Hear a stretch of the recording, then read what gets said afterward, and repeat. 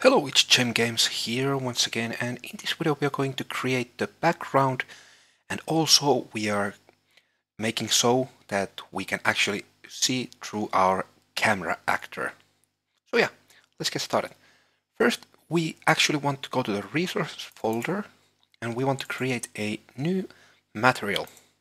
Let's call this background underscore mat. Okay, let's open it. And what we want to do here, we want to right click and search for a texture sample. Okay, now we want to get the RGB and connect it to the emissive color. Now we want to click on this texture sample and we want to change the texture to our background. Now let's save. Let's wait for it to save. And we can close this. Okay, now what we want to do, we want to go to the blueprints and we want to create a new blueprint class, actor. Let's call this background. Okay, let's open that. Now let's go to the viewport. We should be there as default. Now what we want to do, we want to add a cube to the level. Now we want to go a little bit further back. Now let's change the, let's make so that our lock is unlocked, so we can change all these values individually. And for the X value, let's change it to 35. On the Y, we want to change the 0.01. And on this Z, we want to set it to 65. Now we want to go even further back, so let's scroll all the way back. Okay, now here on the materials, element 0, we want to change this material to our background material. Okay, and now you should see the background here.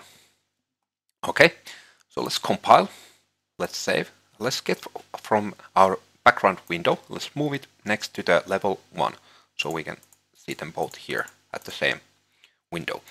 Now let's go to the level 1 and let's move the background to the level. Okay, and actually let's go to this direction. So we have our arrows here, the blue one pointing up, the red one pointing right, and the green one pointing towards us. Okay, now let's click on the background and let's go to the details. Let's change these locations. And we want to just set them all to 0, so we can click from here. Reset this property to its default value. Okay, now it's all on 0. Now let's right click and move with our keyboard with our ASDW keys a little bit further, like that. Okay, now what we want to do, we want to click on our camera actor.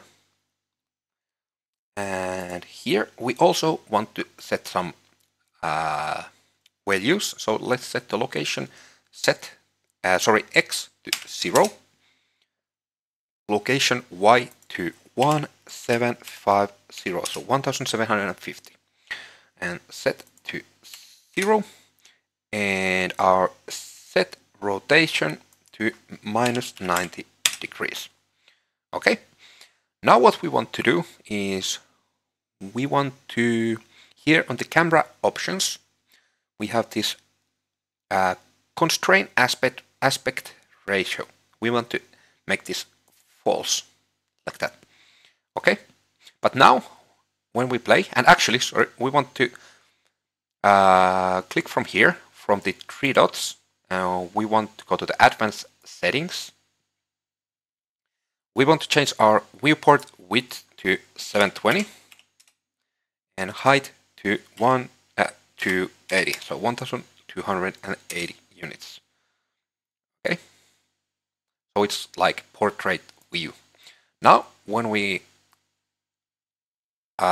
click from here and we play on new editor window, now you can see when we play we are not seeing through the camera actor. So let's fix that. We want to go to here click on it and open level blueprint.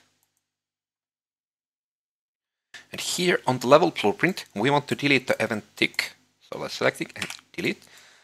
We want to right click and get player controller. Okay.